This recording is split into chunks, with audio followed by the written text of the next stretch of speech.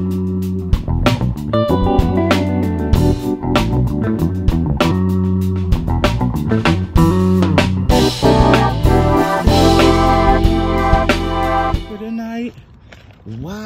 it is so clear. What is that? What planets are those? Oh my goodness, this is so cool. Planets in the sky. I'm gonna start this video off with fire. Y'all could use a little spark. Talking about Jupiter and Aries. Welcome. Stay hydrated.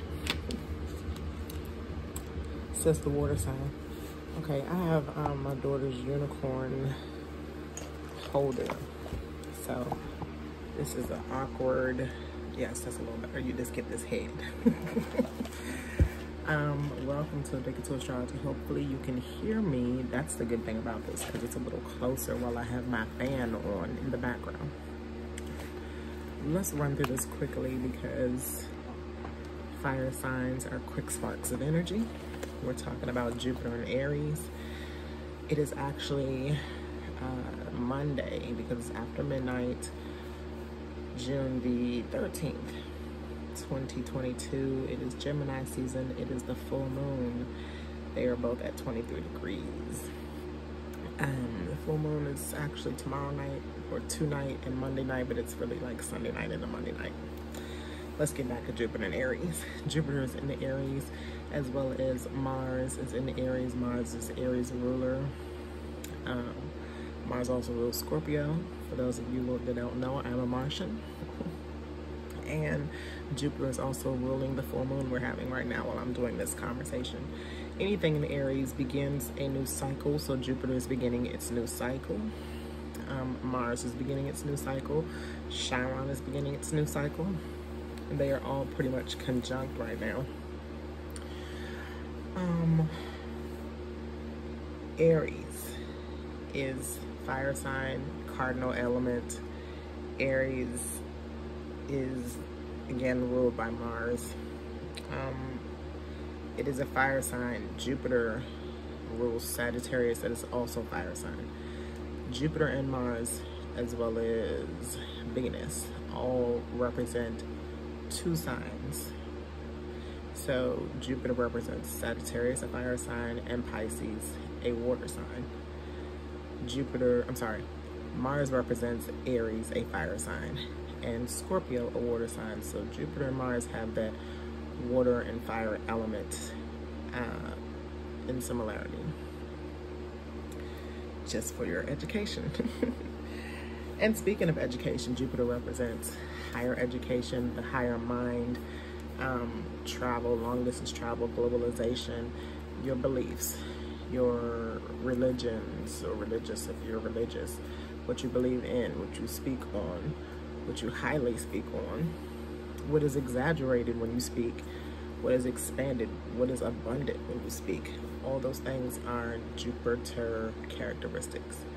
Toxic and non-toxic, good energy and bad energy. And Aries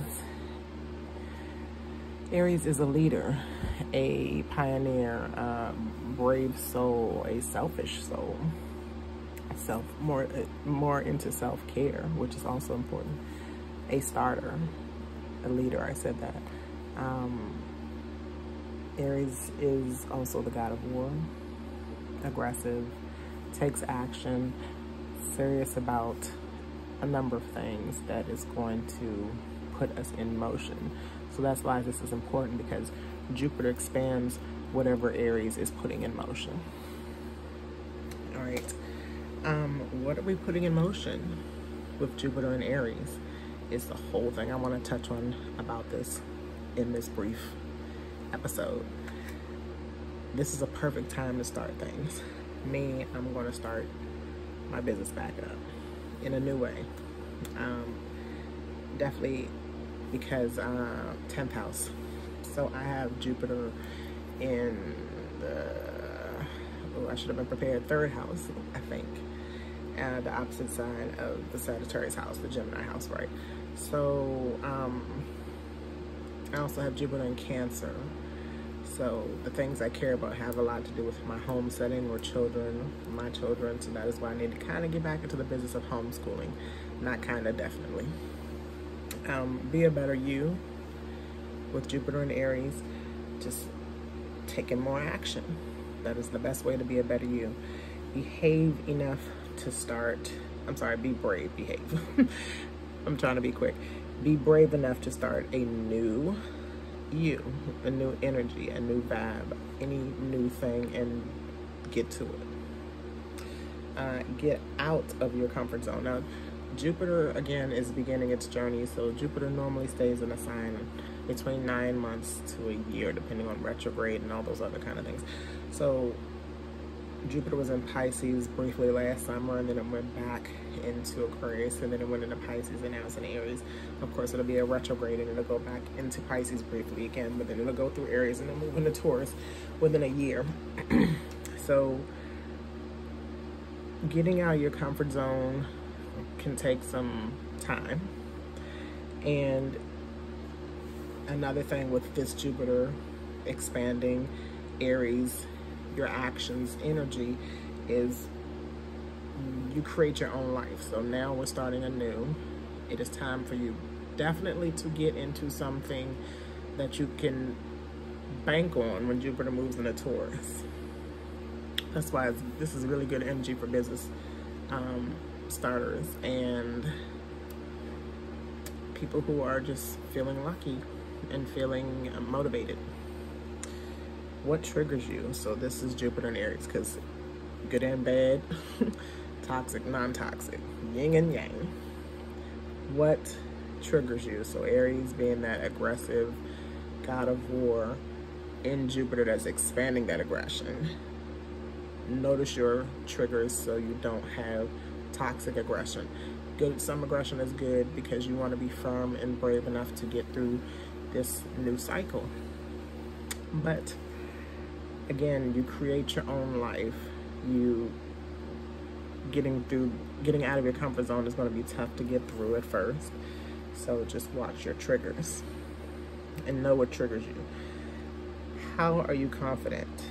Do you have faith in you? So being a pioneer, Jupiter and Aries, expand that part of you that says, I'm going to be brave enough to be confident to move into this direction.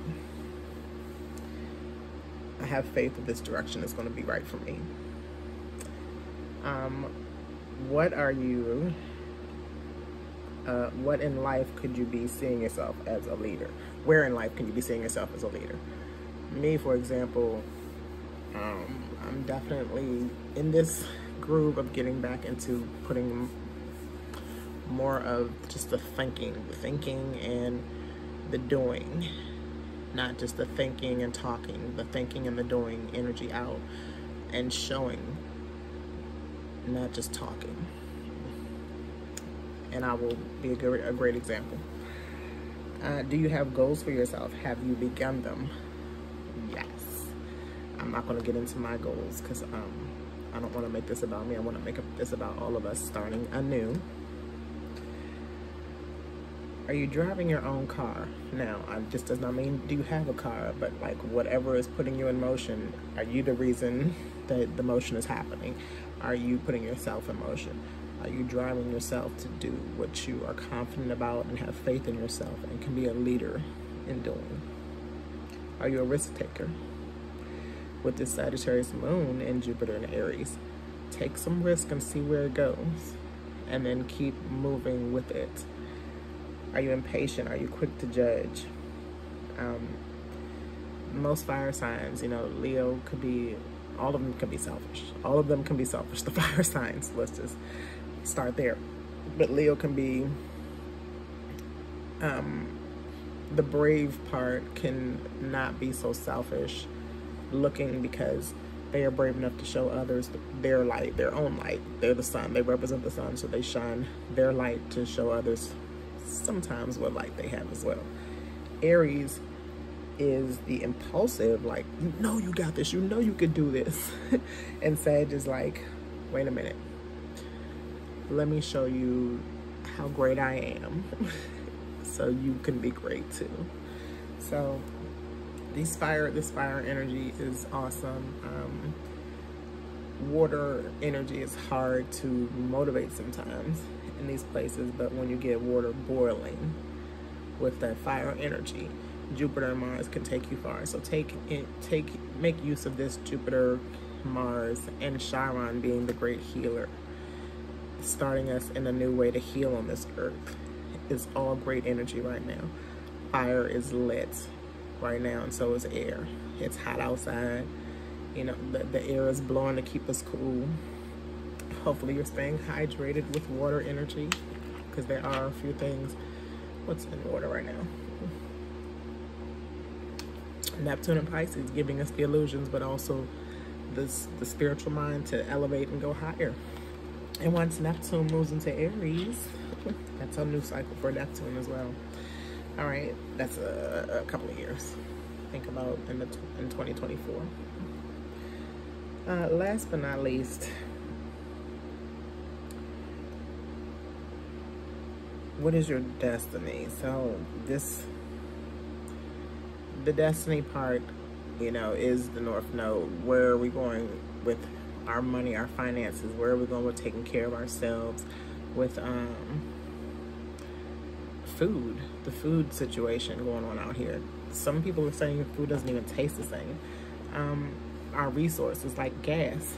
I just made a video, a short, that is talking about how you can't even smell gas at the gas pumps anymore. So where is your destiny taking you? Like, what is it? Where do you see yourself in the future? This is the most corniest question, but the most realist question you can ask yourself. Where do you see yourself in the future?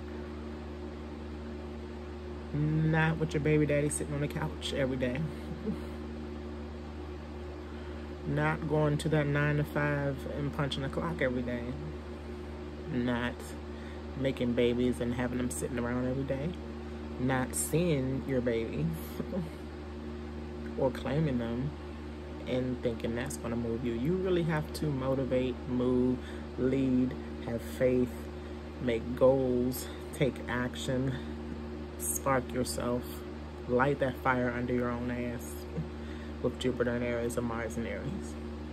And Chiron, anything that gave you a problem with all this, you will heal from it in a new way. It won't be like the way you used to do when you would cry to your baby mama, your baby daddy, your husband, your ex-wife,